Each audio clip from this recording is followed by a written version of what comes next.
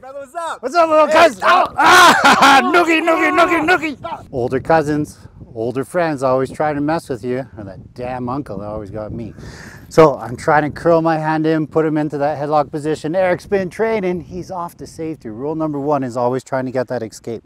Okay, so his arm is behind me. This is the hard part right now because I was bringing him in. So I'm hugging this tight. If he wants to stop those initial palm slides, obviously this could be fists. He needs to be able to block that, okay? Make sure to check out Steve Bergeron, BJJ Incorporated, to see great videos like this. So he's stopping those hits. If you notice, in order for me to hit him again, I gotta pull my arm back. As I pull my arm back, he's gonna hook that, he's gonna yank that in tight. So this is just giving him time. You can try takedowns from here, but again, escapes are the number one thing. So he's gonna grab onto this hand. Okay, so even though I'm squeezing in and now it's hard and maybe there's like judo throws and things, he's gonna just, again, try and duck away. So when we get into this position, it depends on how much, I guess, you like your uncle or not. So he's holding on to here. Let's go through this nice and slow. As he takes that step behind me, okay, now my shoulder's compromised. If he feels like he's strong enough, he's gonna reef that straight up. And if he does it fast, don't do it fast. If he does it fast, he's gonna pop my shoulder, rip it out.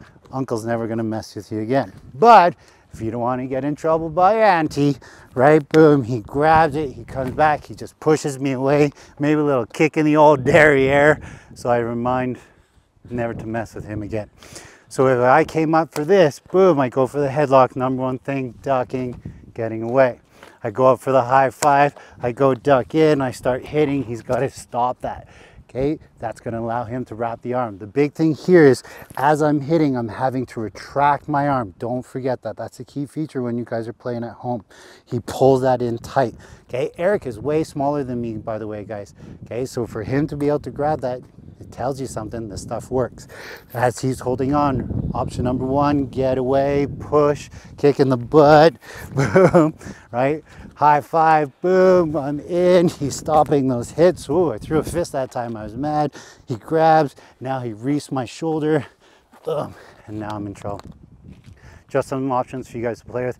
Everybody's been in a headlock. Now you know how to get out of it. Stay safe.